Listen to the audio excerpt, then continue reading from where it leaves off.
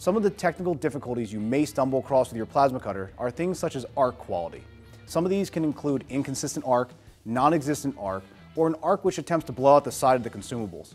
Another symptom you may see in your work are poor cuts with excess slag or larger than normal cuts. Today, I'll cover tips in which can solve these issues in a very short time.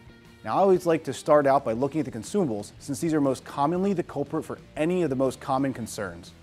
Each of our machines has 4 replaceable consumables to check. Now, let's start out by taking one apart and allow me to explain each part and how it affects the quality of the arc and the cut. First up to come off is the external nozzle, which simply threads off. And upon close inspection, you can see very tiny air holes on the inside of these, which aid in cooling of the torch and keeping the arc in the proper direction.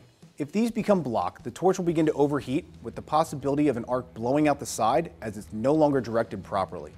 No need to worry though, since with normal operation, these last the longest of the consumables. Just double check the air holes from time to time during long operation and before each cutting session starts. Next up is the cutting tip. This is where all the action happens, and the plasma arc is forced through. Being the workhorse of the consumables, this cutting tip will be the fastest item to wear out. When checking for deterioration, simply look at the center hole. The longer you are cutting, the larger the center hole will become and possibly even elongate, allowing the arc to wander. As the hole increases, you will find your cuts become slightly less clean with more slag as the precision from the original hole size is lost, not to mention the loss in thickness cutting capability. The enlarged cutting hole can no longer support the same cutting thickness at a set amperage since the plasma arc is spread out over a larger area. An air diffuser is next up in our sequence of parts and plays a vital role in air regulation.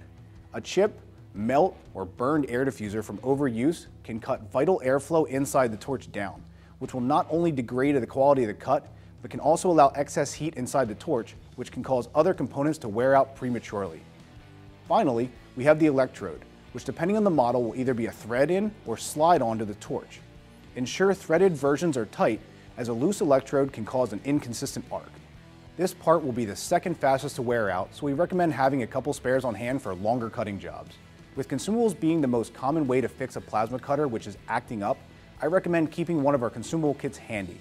These will include all the necessary consumables for quick changing.